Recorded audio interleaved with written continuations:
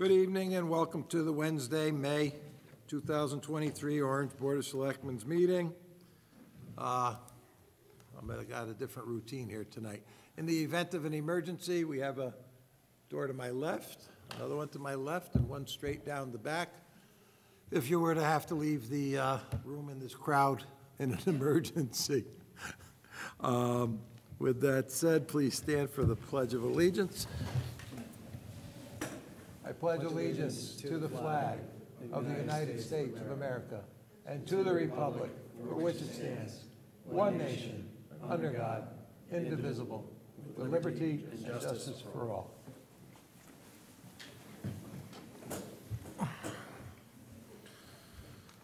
Okay, pen. I'll start down on my, there we go, you gotta lean a little so I can see on my Good evening, Mitch Goldblatt. Good evening, PJ Shanley. Good evening, everybody. John Crangelo. Good evening, Ralph Oakenquist. And Denny, Secretary to the Board. Okay. Public participation. Public participation is for any item that is not an agenda item. We allow 2 minutes per speaker.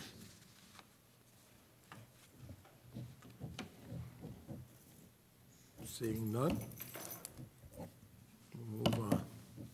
Does anybody at the table have announcements? Yes, Mitchell. I want to thank everyone who came out for our Hasway Shredding Day. It was extremely successful. We collected approximately 13,000 pounds of paper, which is more than we've done in the last several times. 27 mattresses were recycled, and there were 116 vehicles from Orange that came out with hazardous waste. Slightly less than the last time, the first time we did it, but still considered a success. And of course, the Orange Community Women and the Buy Nothing Orange group felt very successful as well, with the number of people that came out to exchange materials and another way of recycling. So it was a great day for everyone, including the Orange Rotary Club, the Orange Lions Club, but the Rotary Club especially with their scholarship fund based on the donations that were generously given by people, raised about $2,400 in donations that day for the Shredding Day. Thank you. And we're going to do it again in October. We just got to pick a date, but it'll be in October. They were, it was very positive. We had a lot of good commentary on it. Yeah. Okay. Anybody else here have announcements? If not, there's a few here tonight. Wednesday, May 17th, 2023 is the town referendum on the budget. Will take place from 6 a.m. until 8 p.m.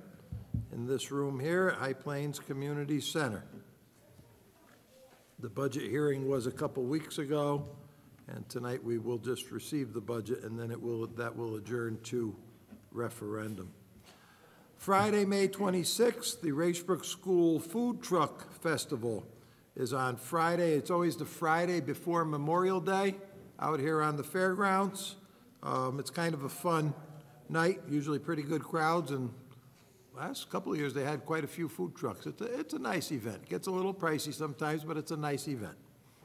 It goes to an excellent cause to help the Racebrook School PTO. Sunday is May 28th. Memorial Day ceremony and parade will begin at 10:30 a.m. at the gazebo at the fairgrounds, and weather permitting, the parade steps off after that. Monday, May 29th, town offices and the transfer station will be closed for the Memorial Day holiday. Saturday, June 10th, is another great event on the fairgrounds, is the Orange Congregational Church Strawberry Festival. It's going to take place from 9 a.m. to 5 p.m., and the rain date is the Sunday, the June 11th. But that's Saturday, June 10th, is the church's Strawberry Festival. That's another great event on the fairgrounds. Mrs. Shaw is waiting for everybody to come in come June. June is dog license month, so residents who own dogs should obtain their yearly license from the town clerk before June 30th. If you don't, she'll send a warrant out for you. Or she won't come and put a picture of your dog on the bulletin board in the town hall as they come in for their license. If your dog is friendly, you can bring it with you to get its license. Sunday, July 2nd is the Independence Day concert and fireworks, and the rain date is July 9th. The festivities begin at 6:30.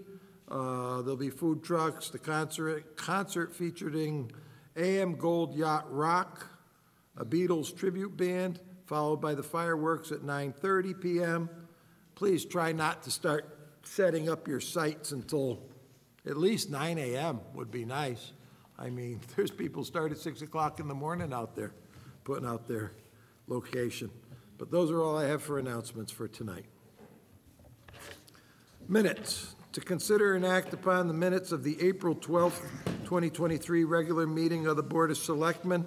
Are there any errors, omissions, or corrections? If so, state page and paragraph. If there are none, is there a motion to be made on this? So moved. Okay, motion's made Jim, by I just Ralph. have one possible change. I'm just trying to find it. It's to the Fred Wolf Park Ad Hoc Committee, page 4, under committees, item 2. Okay, The second sentence, they have met with several vendors. They have met with several vendors. At the next meeting, they'll be in the process of reviewing proposals and interviewing the vendors, I think. okay, and interviewing. Yes. Okay. With that change made to the motion, and is there a second? Second. Any other discussion? Hearing none. All those in favor? Aye. Aye. Oppose? Abstain, unanimous, thank you. New business, to consider and act on the request to approve the bid for Town Hall, Clark Building, and Library cleaning services. Mr. Britton went out to bid on this. They have provided you with a document and their thought of this, and he would like to recommend Champion Maintenance and Construction LLC with its bid of $4,157. Does anybody have any questions? Or Mr. Britton's here somewhere if anybody does. Oh, wait, yep, Mitchell does. Who's the current vendor? Current was a high bid, was, We currently are using Champion at the library and at the Clark Building, and Uncle Sam's is at the Town Hall. So this would have Champion do all three? Yes. yes. Okay, thank you. Any questions on that one? Seeing none, is there a motion to approve his bid process for that? So approved. Okay, is there a second on that? Second. Okay, all in favor? Aye. Oppose? Abstain? Unanimous. To consider and act on request to approve the bid for pool equipment room sump pump replacement at High Plains Community Center. Mr. Britton is on this one also. Bob, would you like to speak to this one?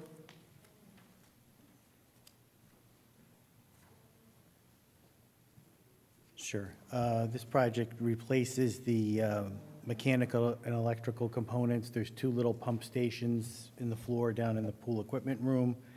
The original pumps that were put in the 70s burned out or died a long time ago, and they've just been buying little Home Depot ones. So the town's wanted to put better pumps in there so that it doesn't get as flooded. We went out to bid, advertised on the state contracting website, and only received the one bid. I guess it's kind of a small job for mechanical contractors. We've had good luck with Rotolo Mechanical. They've done other work in the equipment room, so I'm confident they'll do a good job. But you did advertise it through the state portal. Yeah, Okay. there's hundreds of contractors, and of those that were notified, and of those, dozens are mechanical, electrical, and I can't answer why nobody else bid on it. Okay. Questions for Mr. Britton? Motion to be made? So moved. Okay, motion is made and seconded. All in favor? Aye. Oppose? Abstain? Unanimous. Okay, item number 3. This one's an interesting one. To consider and act on request to approve the purchase of 2 patrol vehicles. You have some documentation there provided by the Assistant Chief, and there's some other information that goes along with this. The state bid price was a couple $1,000s less than what we're asking. However, there were none available on the state bid price. Bob Thomas Ford had 6 black Explorers out there, but they were $13,000 more than, they're not the state bidder, they were $13,000 more than the state bid and did not wish to move on their price since there is such a short supply of them at this time. And with further checking, the Massachusetts state bid had a dealer that has 6 silver cars, which is generally the color we use, and they were about $2,000, $1,800 more, as I recall, something like that. And so I said that as long as it's through a cooperative state bidding process, that would be okay. And in the meantime, the state of Connecticut bid has gone up, is now $42,000, so they're actually $2,000 more than what the Massachusetts dealer is willing to sell us the 2 Explorers for. So that's the nutshell version of it. Questions on that? Max is here, and I am too. We spent a little bit on that. Does anybody have a thought on that? Mitchell?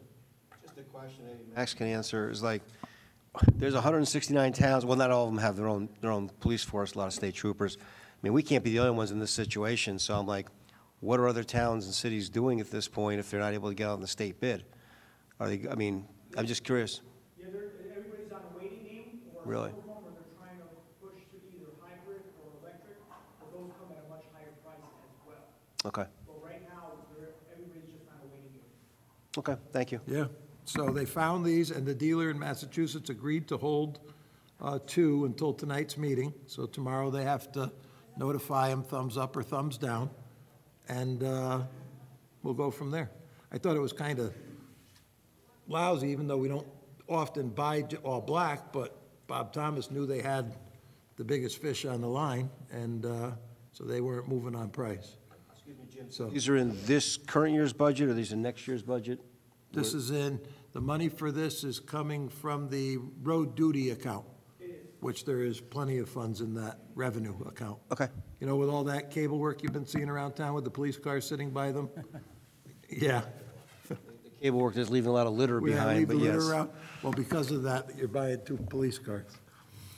Okay, is there a motion to be made for that approval? So moved. Okay, motion is made and seconded. All in favor? Aye. Oppose? Abstain? Unanimous. Okay, item number 4 is to consider an act on request of $42,190 in LoCIP funds for the site work preparation for the playground and parking area at Fred Wolf Park. That was all that was done and graded and completed over there. It's LoCIP funds, as we had stated in the past, and LoCIP funds as we've used for this project right along. Questions? Yep. Where does this fall in relation to what we did last month? Last month, we approved... Last month, we paid for the fill. This month, we got the bill for the work. So last month, we approved LoCIP funds for playground and parking in the total of $50,000, Right. and that was not the same as what's on tonight's agenda? I'm You have to I'm ask con- me again because we're All in a right. line, not around the table. sorry. One was the product, one was the labor, is the short version. Okay. And I guess, so it leads me to a couple other questions, Jim. I don't think any of us have a handle, maybe you do, a handle on what this Fred Wolf Park playground is actually costing us. We got a grant from the state. There was some fundraising done by the committee, which I understand was very little, as it turned out, for various reasons. We've approved a couple of different things along the line. You know, do we have any kind of total budget for this playground and ancillary work that goes with it? And because we've now had 2 or 3 pieces of it, and each time we do it, I feel like, okay, we're done, but I guess we're not. So I'm No, just- you're not done. So There's what's- two, and there'll be two more coming. And what's coming after this? After this will be the fence and the sidewalk. Okay. And none of that was in consideration when the total cost was thought about? And what is, I guess, what is the total cost of this playground, everything included? By the time, the playground is, with the grants and all, was 530 approximately. And then you have to add these other pieces to it. You'll probably be into this for probably 700. 700? Which is quite a bit more than, as I recall, the meeting that was held by the Playground Committee with its estimates. Well, that was only for the playground. There's certain things that they do and certain things that this board does. Is there any way we can get a listing of what makes up $700,000 for this playground? Sure. If you Okay. had called earlier, we would have brought it with us. Okay, Send it to you tomorrow. thank you. And all the money, this additional money is going to come from LoSiP, or is it coming from budget? Low SIP money. Okay. Thank you. Yep, and there's still more to go there, even after this fence and sidewalk and the completion of the curbing, because at some point, there will either be a grant, a funding source, or our funds for a rest area there, a pavilioned area with, you know, a water fountain and, you know, that sort of thing. That will come with time. That's not coming at this point in time, because that's something else that's going to happen. Okay.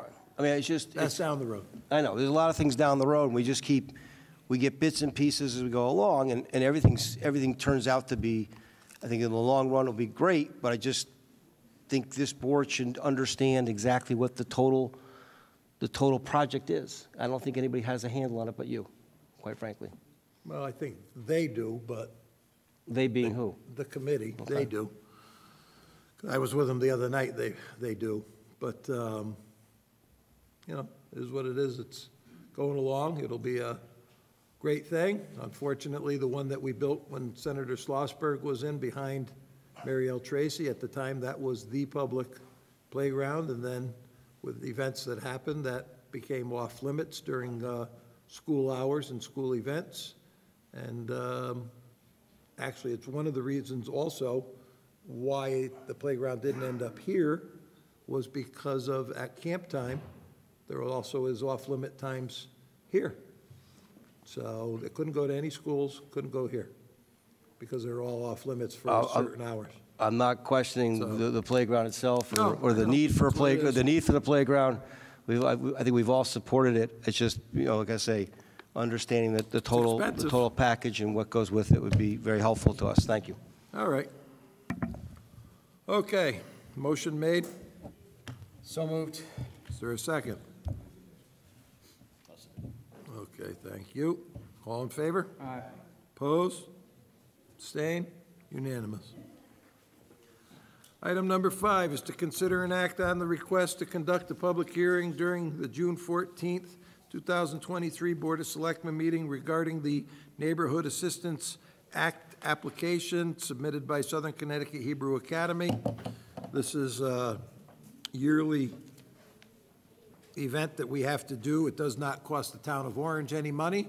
It is a state-funded program that the New Haven Hebrew Day School participates in. They have participated in for years, and it has to be approved by this body in order for them to be on the receiving end from the state of Connecticut.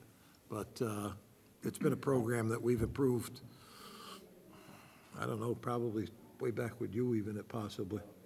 So, is there a motion to be made on that? So moved. Okay, Second. okay. All in favor? Aye. Oppose? Abstain? Unanimous.